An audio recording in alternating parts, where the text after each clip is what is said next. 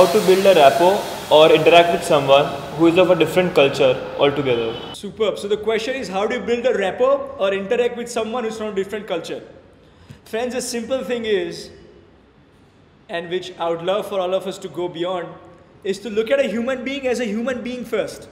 Right? He can be Chinese, he can be American, he can be Pakistani, he can be Indian, he can be Sri Lankan, but he's a human being. Correct? And we are all human beings.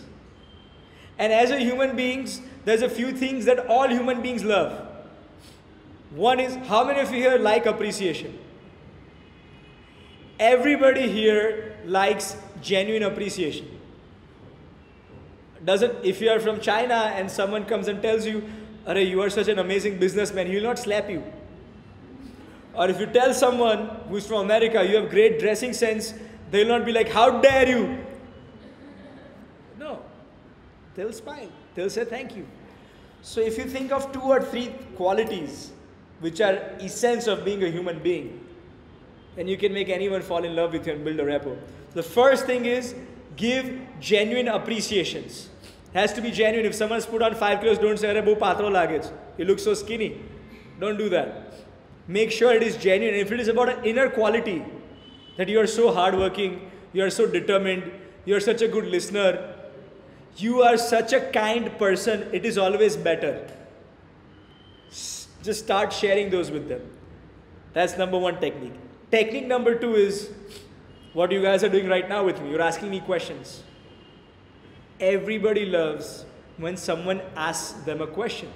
No matter how introverted or shy that person is, if you ask them about what are your dreams, what are you passionate about, what kind of television shows do you watch, they will open up and they will share. If you ask them questions, especially about something that is of interest to them, right? If it is a politician, if you ask them questions about politics, they'll love it. If it's a motivational speaker, if you ask them questions about life and being happy and self-belief, he will love it. If you ask a cricketer questions about how does he practice, how does he practice for so many hours without being tired for so many years, he'll love it. If you talk to a businessman who's a great businessman in petrochemicals, ask him about petrochemicals. We'll love it. So ask questions about the other person's interest. Nobody cares about your life, to be honest. Everybody cares about myself, me, my problems.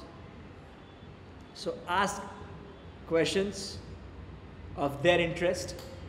Give genuine appreciation. And no matter what they are, where they are from, even a dog, you'll build a rapport with him or her. So, thank you.